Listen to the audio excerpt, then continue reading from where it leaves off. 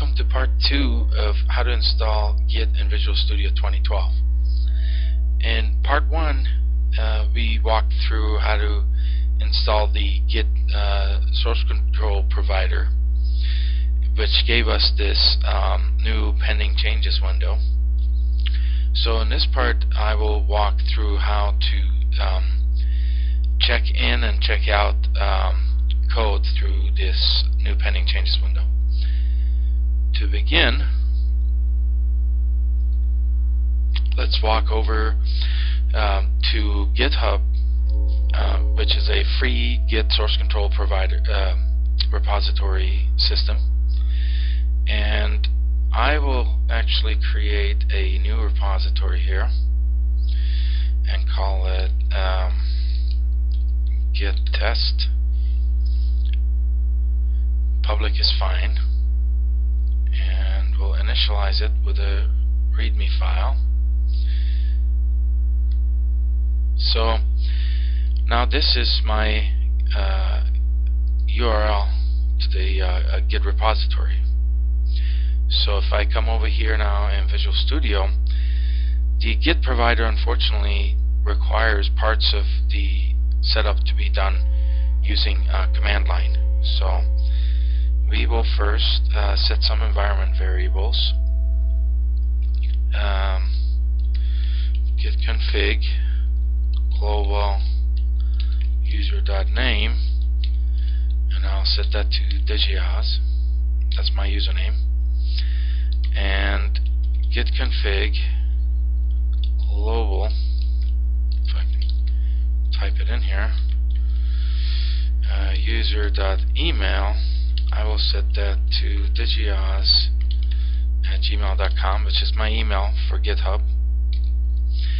So with that done, I am now ready to clone GitHub, my GitHub repository.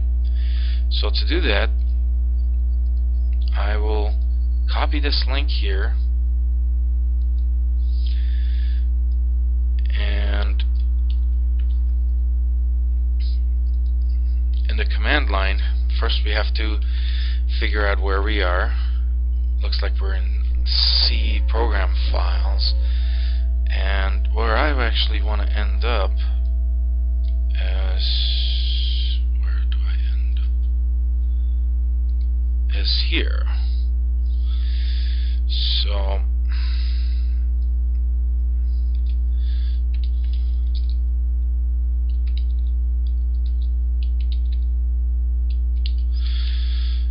I want to end up in C projects temp git test. Yeah.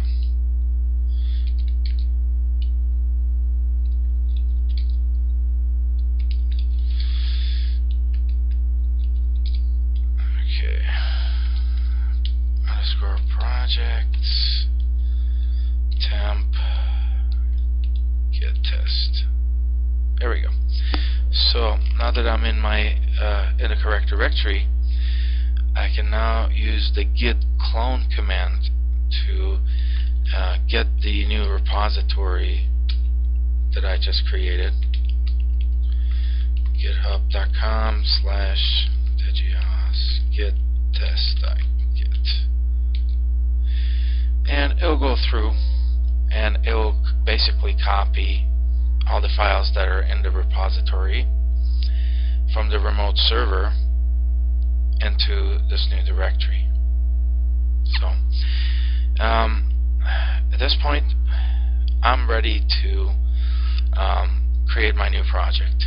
So let's take a quick look at the directory that we just created, called git test.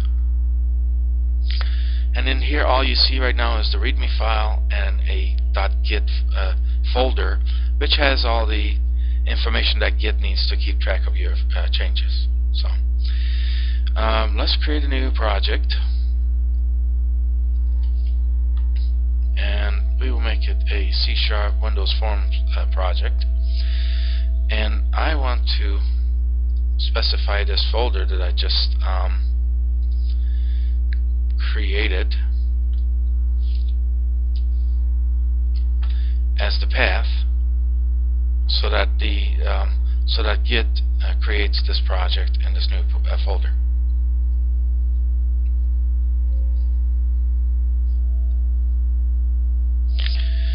Okay, now notice as soon as the project got created, the Git provider detected that we have some new files in here which are not a part of the source control. So I can select all of them and click on commit to commit these changes. So let's say initial commit to Git.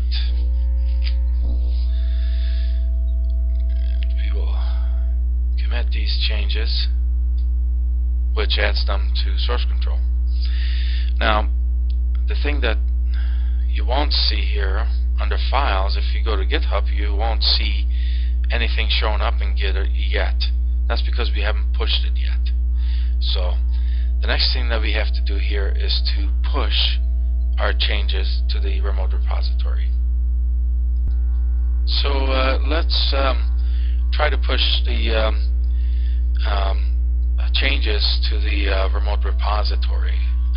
First, I will have to do git remote set URL origin and then the path to my Git repository.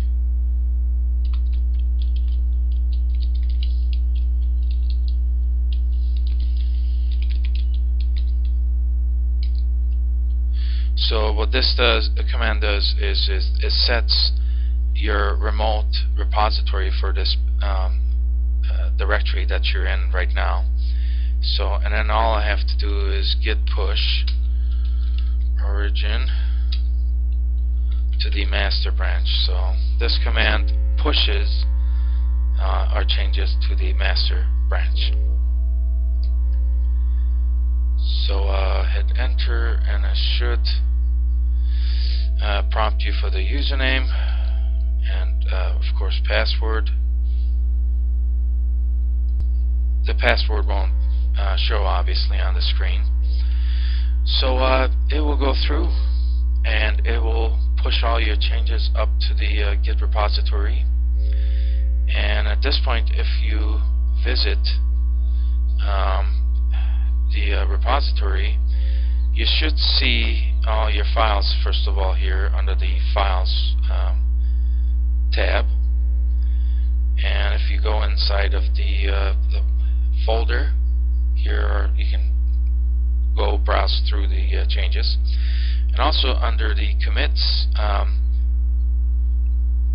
tab, you will see your changes here, and you can actually browse through what the files were that you committed to source control. I hope you found this tutorial useful. Please subscribe and leave comments or feedback you may have. Thank you.